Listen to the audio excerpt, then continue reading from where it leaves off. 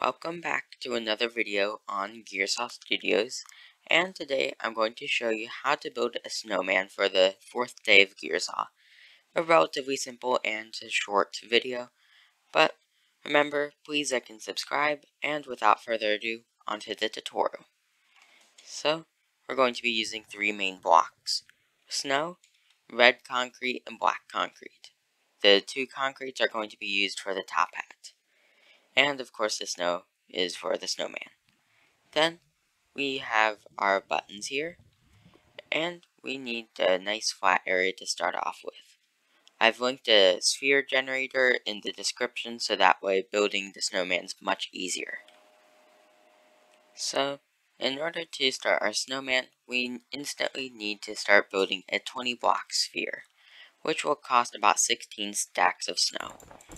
And you can of course use the calculator in the description, but you need to choose a value that is even, because we need to place buttons on this, and if it's not even, then we can't really make the best buttons, or at least they will not be Minecraft realistic. So, build your 20 block sphere, and you'll have the first part done. With our giant snowball, we want to do the exact same thing, but make it 16 blocks. So, yeah, we're just going to do that. And the next one can be 12 blocks, but just wait until the next clip to make sure. With our second snowball on top, now we need to just add another one. 12 blocks seems good, but it's all down to your personal opinion. But there is one thing though, the part where they connect. So if you just stack them on top of each other, you could remedy it just by adding a scarf using alternating red and lime concrete. Or you could add a belt or just something. Or, if you haven't built it yet, you could connect them like this, use the same base. Or you could just remove the top and bottom of them all together and merge them. So that way your snowman's a little bit shorter, but better looking. So there's a variety of solutions to this, but I recommend just having them pressed together, no tops or bottoms. And if you've already built it, then I recommend going the scarf route. So, we have our 3 snowballs stacked, and what you want to do is go onto the front and remove the curvature. Make it a flat face. It's just easier to build on if you're choosing to not make 1x1 eyes. And I'm going to be using 1x1 eyes, kind of like this, but you can still have the snow protrusion on it.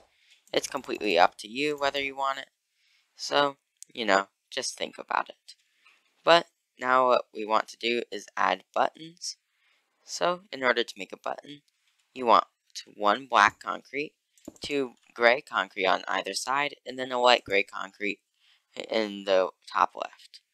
And you want at least 2, but I heavily recommend more.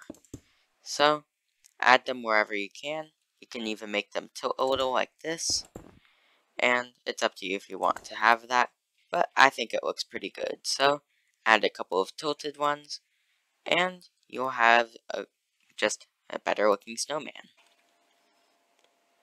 We have some buttons, some eyes, where I have buttons, but I replaced the light gray with white, and a carrot nose. The carrot nose is nothing special, made with orange terracotta. It's just a blob that points outward. Nothing too remarkable. But we want to have a top hat on here. And you can either use black concrete, or you can go with gray concrete. And I actually do prefer the gray concrete, so I'm going to use that. What you want to do is have 2 blocks going out on each side. So, kind of the circle shape that you have going around. And once you have that done, then you want to have red concrete on the first snow block you see right here. And then go up approximately 8 blocks and round it out. Well, not round it, but flatten it out at the top. We have a nice dapper snowman, and, well, he's only missing one thing: arms.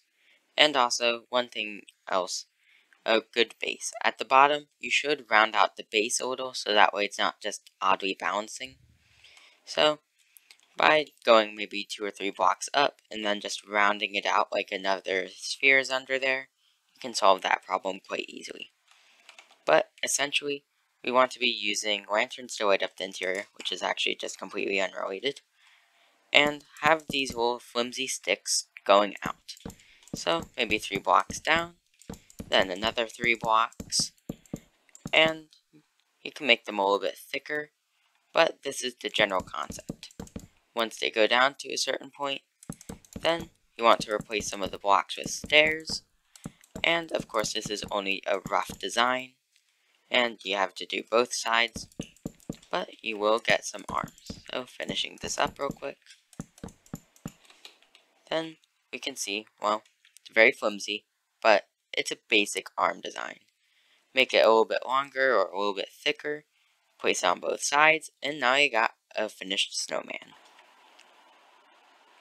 We have a completed snowman, albeit his arms are basically exactly the same, except he has rounded edges, which I consider a massive change. Well, we just have a snowman. He's looking pretty dapper with that top hat and some buttons, and he works really good as a landmark, especially if you aren't very good at building trees like me. Then, of course, I'd recommend going with a snowman as your second choice. And with that, it's the end of today's video. If you enjoyed this video, remember, please like and subscribe. It really helps me out. So, take care, enjoy your new dapper snowman, Gearsaw